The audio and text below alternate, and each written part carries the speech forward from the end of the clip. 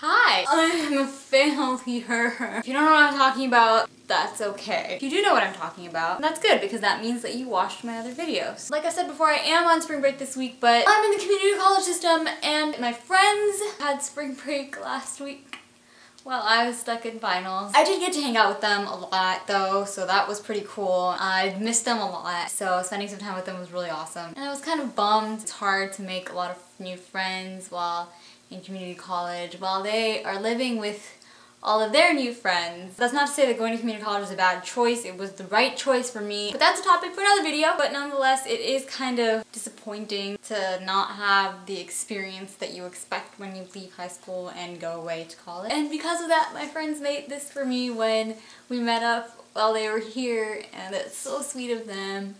And thank you guys so much. That was awesome of you. You guys are awesome. I love you.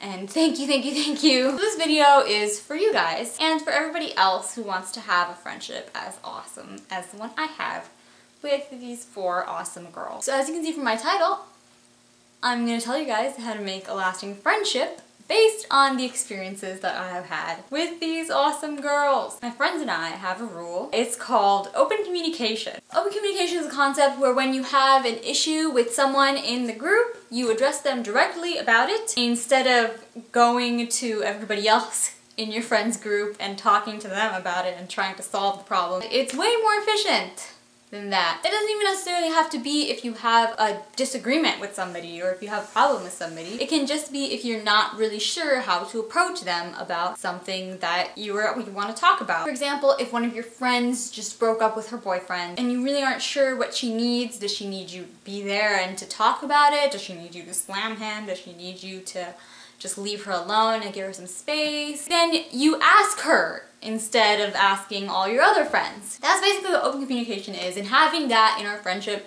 has made us so much closer and so much more comfortable with each other than we would have been if we'd never introduced that concept into our friendship. At sleepovers, my friends and I do talk about girl stuff, but we also talk about things like religion and politics and social issues. I mean, if you do talk about just girl stuff like boys and makeup and shopping and things like that, that's fine. If that's what drives your friendship, go for it. But because this is what my friends and I do, we think it's awesome, and so it's awesome. My point is you should have things to talk about and have substance to your conversation. One thing that I think is really important in keeping a good, long-lasting friendship is having things in common with each other. But along those same lines and on a kind of different level, I think it's really important to have the same sense of humor. A friend with whom you have laughed is a friend you will not forget. That's something that my mom told me many years ago, and I think it's definitely true. Even some friends I'm not really in touch with anymore that I did have a great time with and did laugh with a lot, and haven't forgotten them, and I never will. So of course you can't have the same sense of humor if you don't have things in common and if you don't find the same things funny. But just because you have things in common doesn't mean you have the same sense of humor. So I think that they're both really important, just that the second one is more important than the first. My friends and I at this point are just so close that sometimes just the randomest cues will just set us off and we will just start cracking up. And that is awesome because that will stay with us forever. Something I think me and my friends have that is also really valuable to our friendship is privacy. I realize the irony of this because I am now putting my friendship on the internet in the open.